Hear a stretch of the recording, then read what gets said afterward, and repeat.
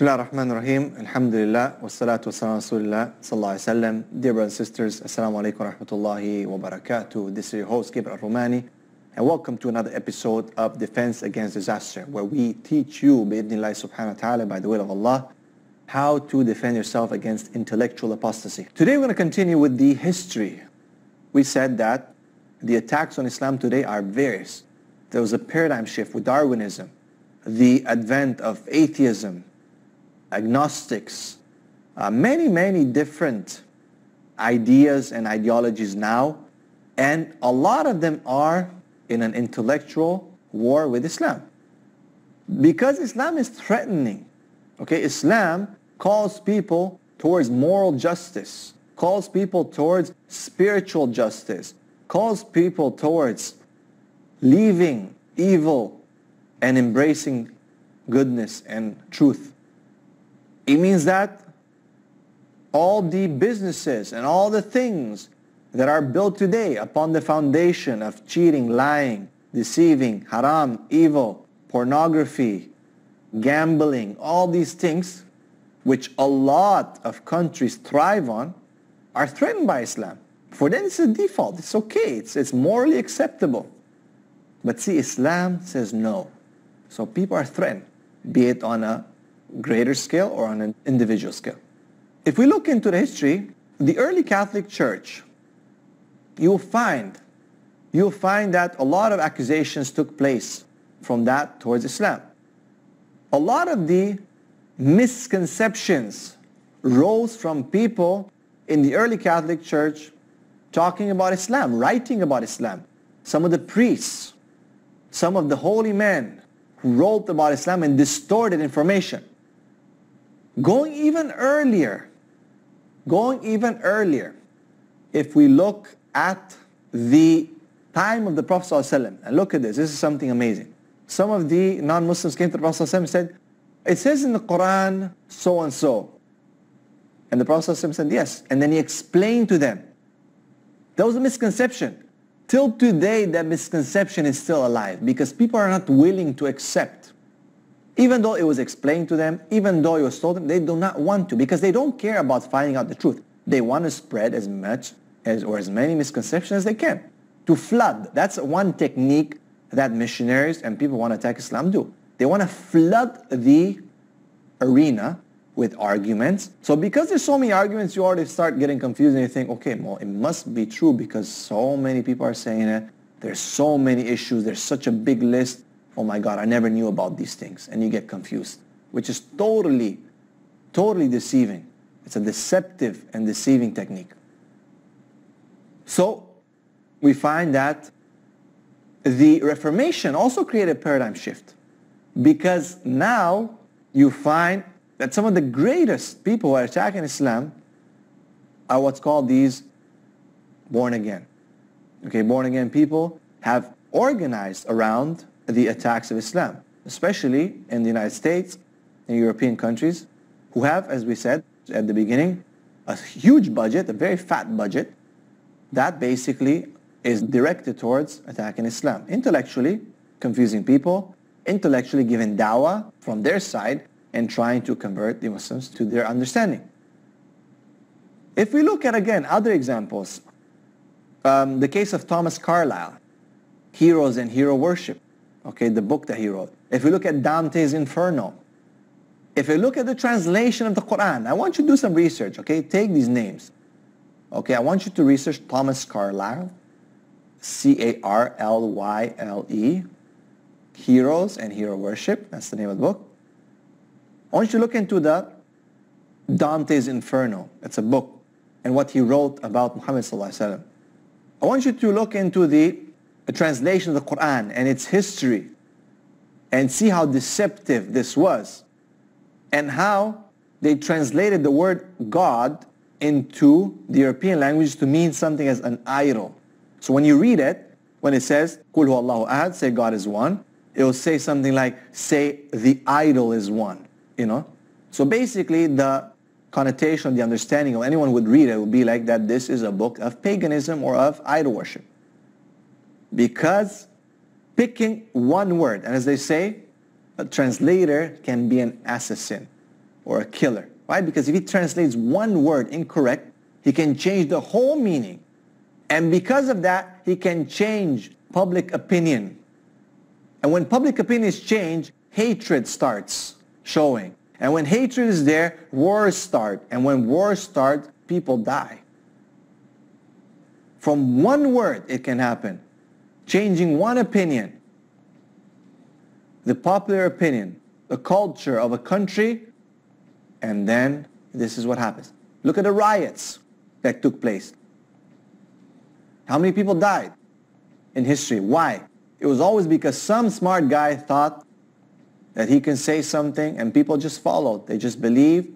He changed a few things here and there, lied, and then all hell broke loose. Try to check the translation of Quran and see how deceptive they were, and how long it took for the Muslims to regain and to translate the thing properly. Translation of Quran was done by non-Muslims first. For what purpose? For the purpose of fighting Islam. I remember when I took my first copy of the Quran in the Romanian language, and the introduction or the author's note was full of hatred. And one of the things he said that the purpose of translating this book is for us to be able to fight this Islam that brought so much damage to the church, which is something totally incorrect. If we look at Orientalism, the science, the branch of study of usually Westerners who study Eastern religions. So you find Orientalists who study Islam, Orientalists who study Hinduism, Orientalists study Buddhism, and wrote about it. But a lot of them were usually associated with missionary activities. So you have Montgomery Watt, Sir William Muir, and many others who understood the Quran, who studied Arabic, who wrote. But when they would write, of course, through their lens, their own experiences.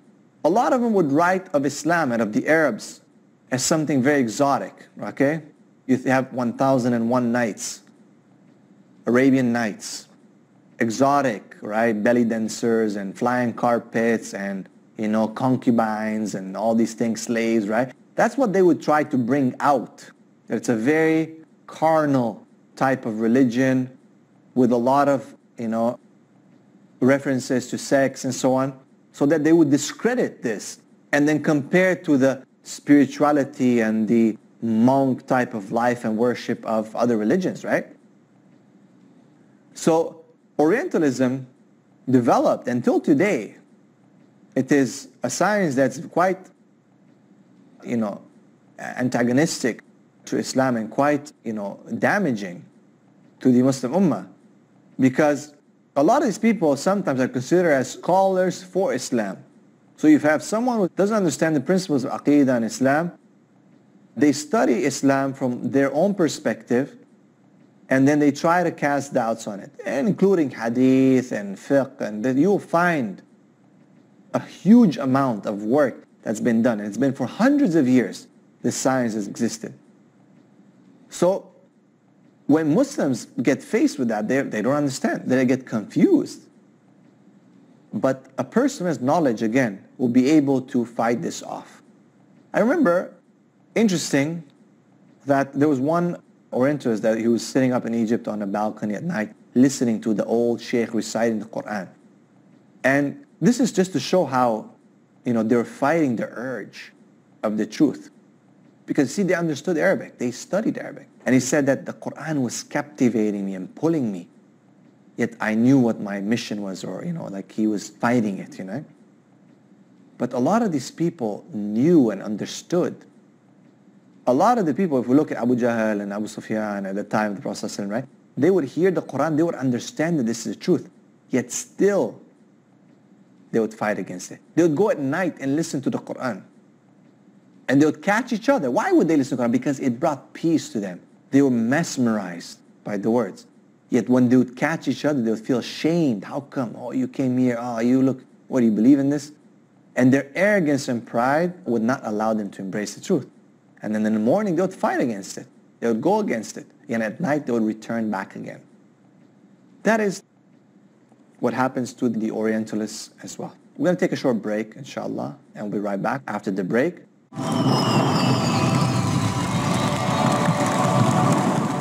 Assalamu alaikum wa rahmatullahi wa barakatuh. Welcome back. Defense against disaster.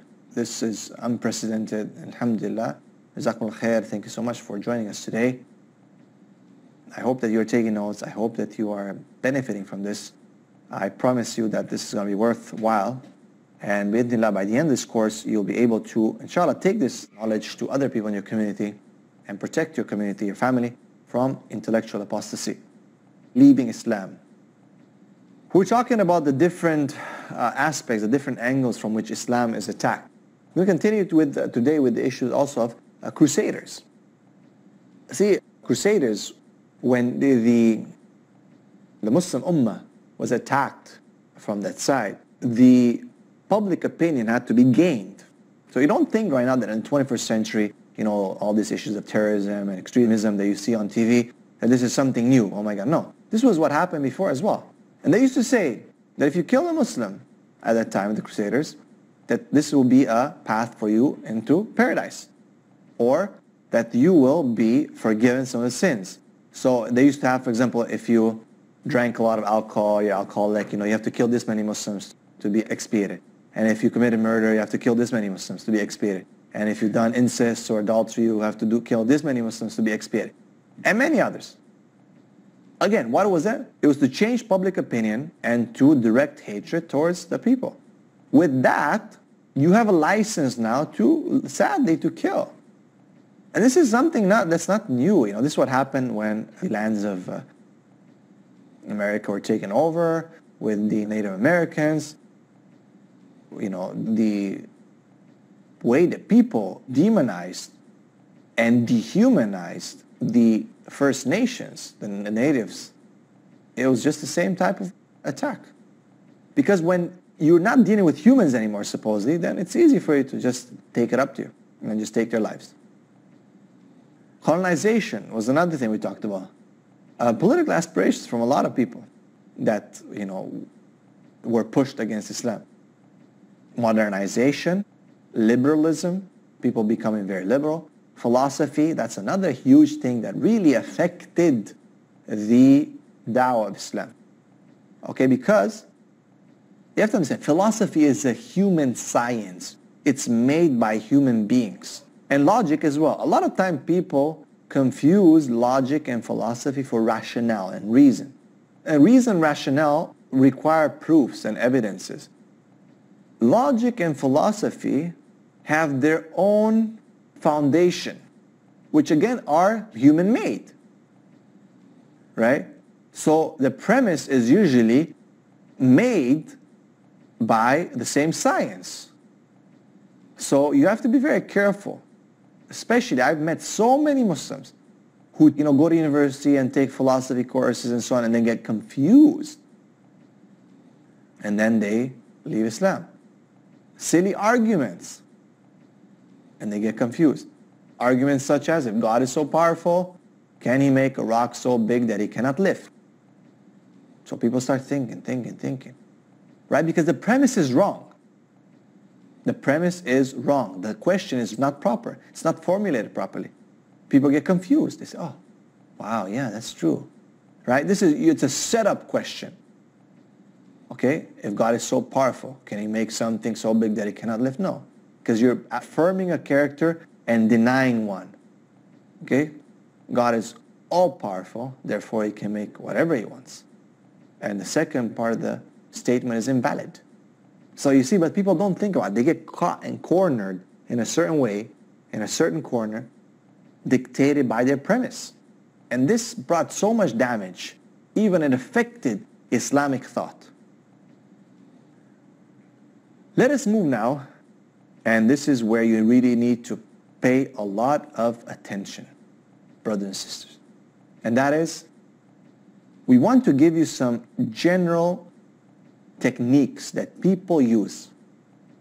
These are techniques that irregardless of religion or philosophy or whatever it is, but In general, we come up with these techniques that people, when they try to attack Islam, this is what they do. Number one, I hope you're ready. Number one is taking a single ayah or hadith in isolation from the rest of the Islamic rubric, the rest of the Quran and the Sunnah. Okay? So people come and say, this is what it means. For example, in Surah Tawbah, when Allah says in the Quran to fight them and to kill them, right? The people say, see, this is what Islam says. No, this was dealing with a battle. Of course, what do you think they're going to say at a battle? Here, have some chai together, some tea or something, some biscuits, some pizza? No, it's fighting. Okay, it's a battle. If you go to a boxing match, what are you going to tell? If you're a coach, what are you going to tell the fighter? You're going to say, dance? No, you say box, fight, right? But see, people take it out and they say, see, this is what Islam is about. This is what Islam teaches you. No.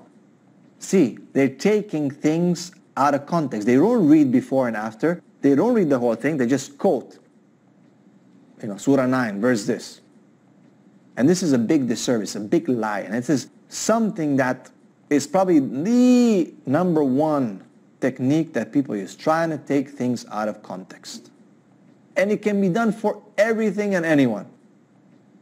But it seems that Islam is always under the scrutiny of people. And all it takes for someone is to, look, when someone attacks you and says, look, this hadith or this ayah, all you have to do is just go a few verses up and a few verses down. Put it in context and see what it is all about. Understand also that Islam is protected by Allah subhanahu wa ta'ala through the sunnah of the Prophet sallallahu alaihi wasallam.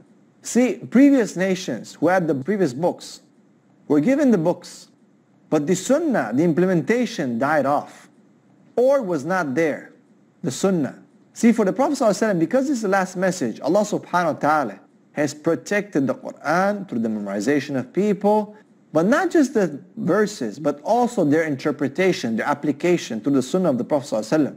So whenever someone comes and takes something and says, look at this hadith, look at this ayah, you say, wait a second, with all due respect, let me see. And then you read.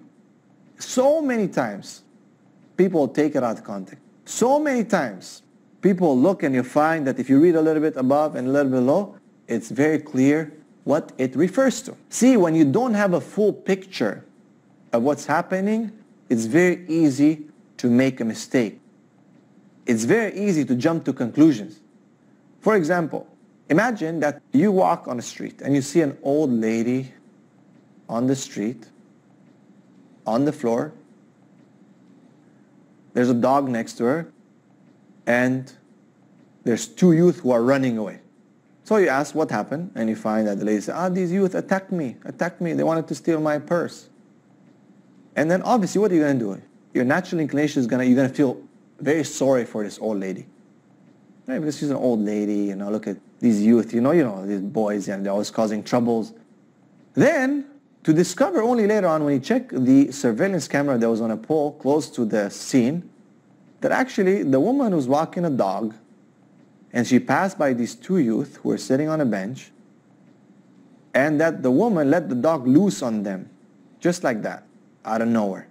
So you see, because you didn't have the whole picture, you jumped into conclusion. Things were out of context, and you made the wrong decision, and you made the wrong assumption. We need to think about this, because most of the problems that we have in Islam today, or the attacks, or the causes of people leaving Islam and people getting confused, are because of this. Because people do not understand the whole context. People don't know. And those people who are attacking Islam, they are experts at removing things out of context.